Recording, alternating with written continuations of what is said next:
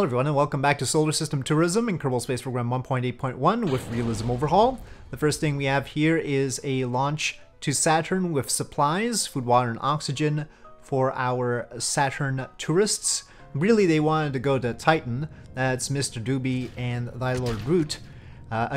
These missions are all conducted at the behest of tourists in my channel, in my Twitch channel. And they pay struts, which they earn by watching the channel, in order to go places, and then I have to keep them alive with supplies because they take food, water, and oxygen. So this is a supply mission. They haven't arrived at Saturn or anything like that yet. We are just sending supplies ahead of time to make sure that those will be there when they get there. And that was the Daenerys Aerospike SSTO at work again, which... well, we're gonna see a lot of it, let's face it. This is the transfer burn.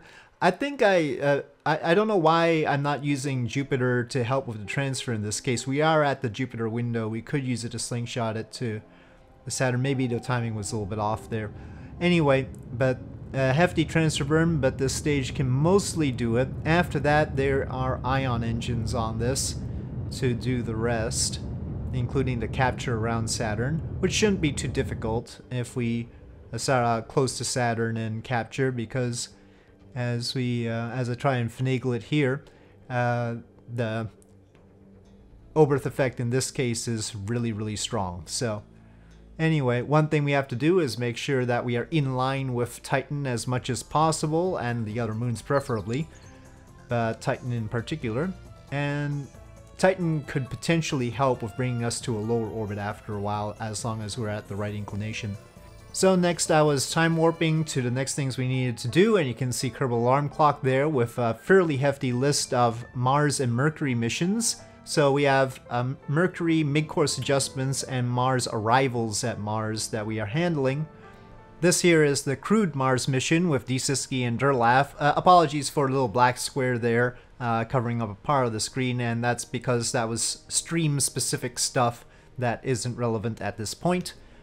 So after checking up on them, I hop over to the Mercury Station mission, which has Katak on board, and see what the situation is there and whether I'll have enough time to do the burn. I was worried that it was ion engines, but we are able to do the burn with these nuclear engines, so that's not so time sensitive, and I can time warp with this mission a little bit, get closer to Mars first. That allows the water recycler to work properly. Sometimes the water recycling doesn't seem to work properly when I'm not focused on it, so I was a little bit concerned about that sort of thing. And then I did the correction with Mercury Station, and that's how that went. But there's a lot more to be done. Of course, we happen to have zero boil off, or low enough boil off to make that burn work with the liquid hydrogen. That would be an enabling technology for nuclear engines, so hope that's alright. But yeah, that's a whole complicated business about whether the tanks should be able to do that.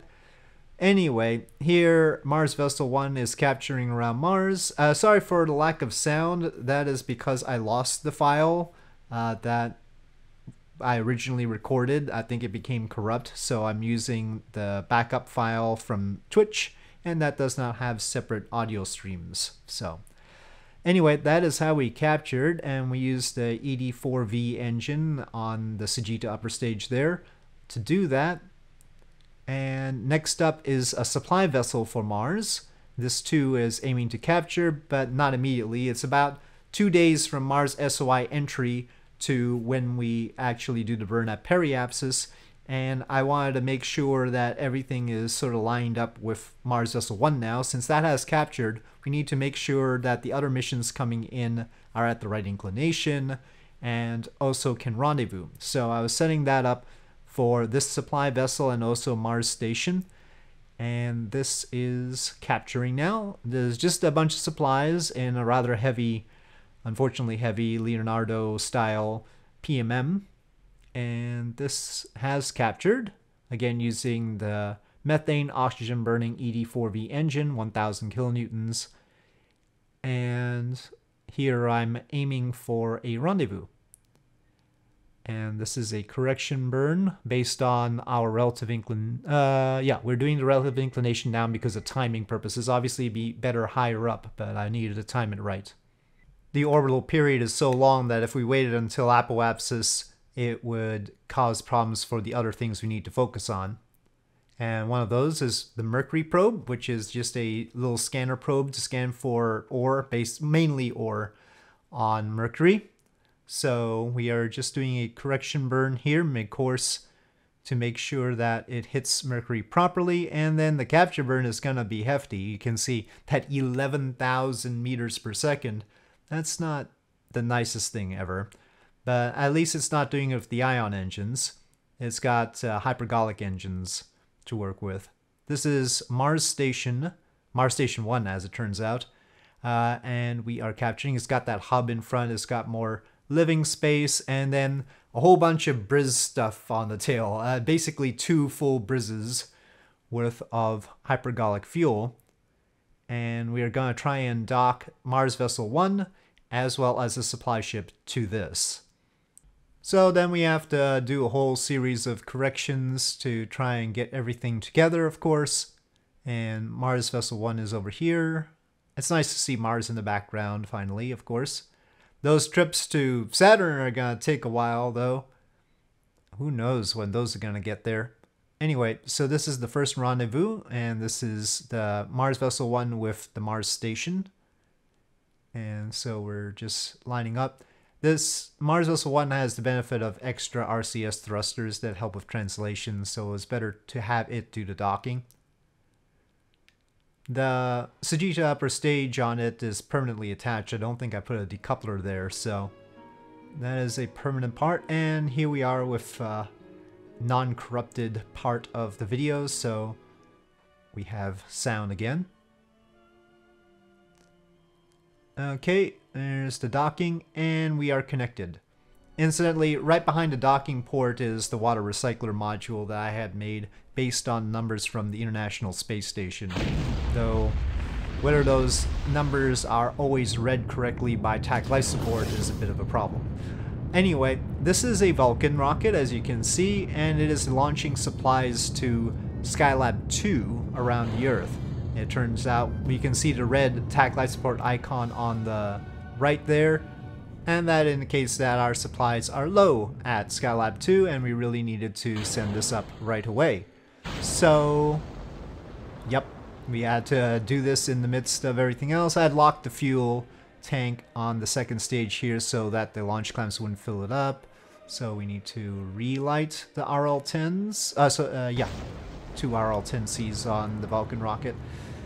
And as usual with the Vulcan rocket, I am horrible at trying to get it to orbit properly, and I misjudged how much I needed to toss it up. But this time the supply vessel, the cargo ship, which is a truncated HTV, will survive thanks to an AJ-10-190 engine. And so it doesn't quite get into a proper orbit. You can see the periapsis is below 140 kilometers. So that's not actually out of the atmosphere, but I managed to salvage it and get over to Skylab 2. So here is it doing the rendezvous, here it is doing the rendezvous, and here it is docking. So that was managed swiftly. Well, not that swiftly, not with those long burns with the upper stage of Vulcan and then AJ-10-190. But well enough so that we could continue with the Mars and Mercury missions. And so now we need to get the supplies over to the station plus the Mars vessel. We'll just call it Mars Station from now on. So just getting these supplies to Mars Station, spinning its way to its periapsis. A little bit of a scenic view. And there's the retro burn for rendezvous. And then orbit matching stuff I did with RCS to, I'm sure, the delight of the viewers. But we have limited ignitions on the ED4V, and I wanted to use one here, though this was also a fairly short burn. And then finally we are arriving. So there is Mars station. And a whole bunch of Mars craters in front of us. I wish I could identify them like this. And the approach continues. And initially, I line up with the wrong docking port. You can sort of see that's actually a Russian docking port, Russian-style docking port. So it's the drogue part, and then it needs a probe. I wanted the top one, but I spent all this time lining up with this, and then I suddenly realized, oops, this is not the right type. So I had to back off and spin a bit and go for the top one. Yep. All these complicated docking ports, but here we are. And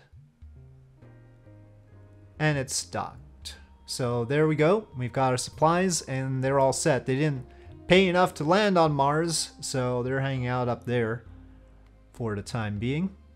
And next up, we are handling a whole bunch of Mercury things. This is the return vessel, and it's going to exhaust its nuclear stage and then need to do the rest of this correction burn with the ion engines. The hope is that this burn will bring its orbit down so that the capture around Mercury will be easier, because currently it costs quite a lot of delta V. So we're basically trying to do 4,000 to 5,000 meters per second ahead of time. But this is sort of a best laid plans sort of situation here, unfortunately. But there's the awesome power of 50 ion engines. Those 5 engines are actually 5 clusters of 10 ion engines. And we've got a nuclear reactor, a rather small nuclear reactor, but it's still a nuclear reactor powering them. And, well, we have to make further corrections, as sort of expected. And then this is the supply vessel for Mercury. So food, water, and oxygen. And we are doing this burn exclusively with the nuclear engine, thankfully. Timing would have been tough, but there we see the encounter at Mercury. And a fairly low periapsis, we'll pull it out with the RCS eventually.